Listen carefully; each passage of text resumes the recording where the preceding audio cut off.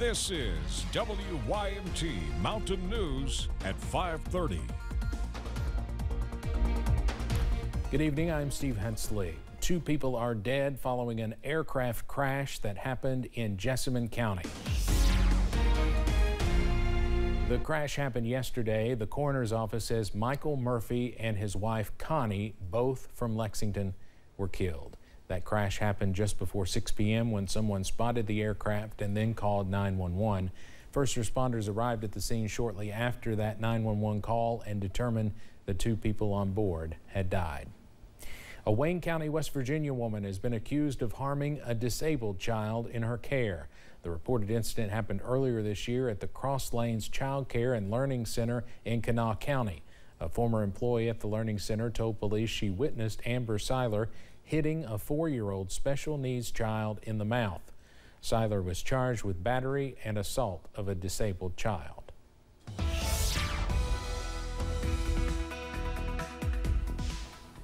It's going to be a nice clear afternoon. We're not expecting any rain, just a little bit of clouds as you're heading into the next couple hours. And taking a look at that satellite and radar, you can really just see those clouds coming in, but they're nice, leaving the temperatures that we have right now even better. And taking a look at those current temperatures, really looking at the low 70s right now, 73 for Hazard, 71 for London, a little bit cooler as you're going to Wise, 64 degrees, and 65 in Grundy. But as we're going to the afternoon hours, don't expect those 70s to hold on as we're dropping down into the 50s for the most part. Some areas upper 40s. We're seeing some places seeing the mid 50s, but overall the overnight lows are still not going to feel that cold. Definitely a change from what we've been seeing here in eastern Kentucky. Next 12 hours though will be lowering ever so slightly into our overnight low temperatures. And as for the front that we're having in a couple of days, well, we do have some chances of rain along with that for your Halloween weekend. I'll have more information in just a couple of minutes. Steve? All right, Megan, thank you. Vice President Kamala Harris is seizing on a controversial comment made during a Trump rally as both candidates try to get their supporters to the polls in the final week of the presidential campaign. CBS's Natalie Brand has the latest. Vice President Kamala Harris toured a semiconductor plant in Saginaw, Michigan, as she tries to bolster her economic message, an issue where polling shows her trailing former President Donald Trump. My plan includes what we will do to continue to invest in American-based industries, American manufacturing, and American workers. In the final week of the campaign, closing arguments Trump laid out at Sunday's Madison Square Garden rally are being overshadowed by what comedian Tony Hinchcliffe had to say. There's literally a floating island of garbage in the middle of the ocean right now. Yeah. I think it's called Puerto Rico. The Trump campaign says the joke does not reflect the views of the former president, but among those condemning it, influential Puerto Rican superstar Bad Bunny, who's signaling support for Kamala Harris. Fans the fuel of hate and division, and that's why people are exhausted with him.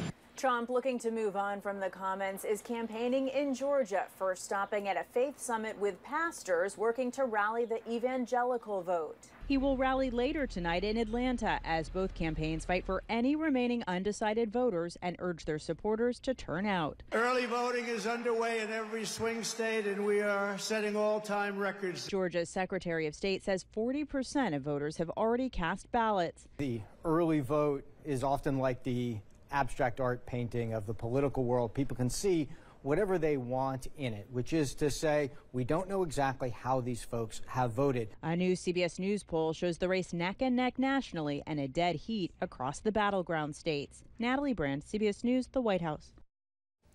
Several swing states are setting records with early voting turnout. All told, about 45 million Americans have already cast their ballots in the presidential election. Stocks in former President Donald Trump's social media company is surging as traders predict an election victory. Wall Street now values Trump Media at $9 billion. That price tag has more than tripled in the span of just a few weeks. Trump Media is not a normal stock that trades on fundamentals. Instead, it builds on hype and momentum linked to the Republican nominee's political fortunes. There is a smorgasbord of voting-related litigation surrounding Election Day 2024. The Republican Party says it is involved with 130 cases, with officials claiming they want to make sure election workers follow the law. Critics of the GOP say Republicans are trying to preemptively sow doubt regarding next week's election. Among the bigger matters being litigated, mail ballot rules, election certification procedures, and the purging of voter rolls. The GOP is calling on the U.S. Supreme Court to get involved with an election-related battle. The Republican National Committee wants the justices to block a Pennsylvania court ruling that permits provisional votes when problems are identified with mail-in ballots. Of specific issues, so-called naked ballots. That's when the ballots are not put into a secrecy envelope or sleeve before they are mailed off. A new poll from the Associated Press finds voters are uneasy about what could follow the November 5th presidential election. About 4 in 10 voters say they are extremely or very concerned about violent attempts to overturn the results. A similar percentage say they are also worried about legal attempts to bring the same outcome against the will of the American public. The fate of Rudy Giuliani's $3.5 million Palm Beach, Florida condo is now in the hands of a federal judge. Today, the judge blocked Giuliani from doing anything that could diminish the condo's value while he decides if his creditors can seize it. This development comes as 2 Georgia election workers continue to pursue him for the $150 million he owes for defaming them after the 2020 election. Governor Andy Beshear says today is a historic day as the federal government announced a new era of funding for the state's energy infrastructure.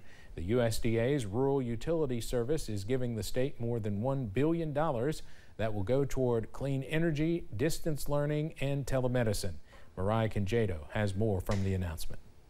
It's one of the biggest investments in our electric infrastructure since the New Deal. 89 counties in the Commonwealth will benefit from this investment. The U.S. Department of Agriculture Rural Utility Service Administrator Andy Burke says this money will ultimately give people a better quality of life. We are going to invest up to $1.4 billion in grants and loans to make sure that the energy that's produced here is cleaner, that the grid is more reliable, and that we have a more affordable energy future for East Kentucky. Burke says this funding is possible because of the Inflation Reduction Act.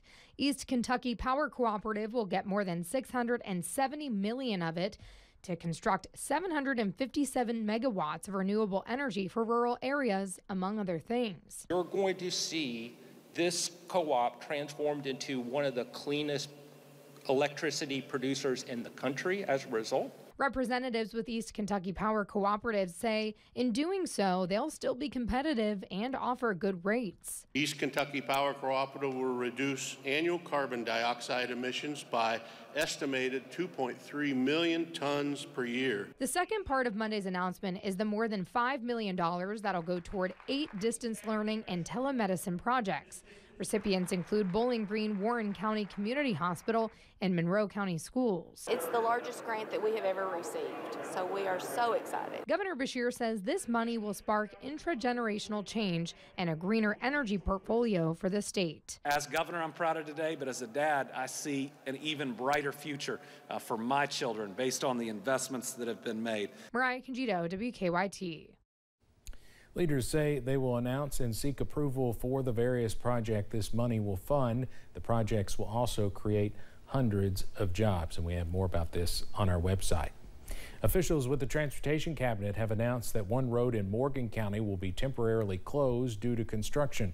Crews will be working on Kentucky 437 in the Elamton area tomorrow. Officials say crews will replace a drainage pipe at mile 1.76. Officials say the work will begin at approximately 8:30 in the morning and should be completed by 2:30 p.m. Drivers can use Kentucky 172 and Kentucky 589 as alternate routes. Coming up on Mountain News at 5:30.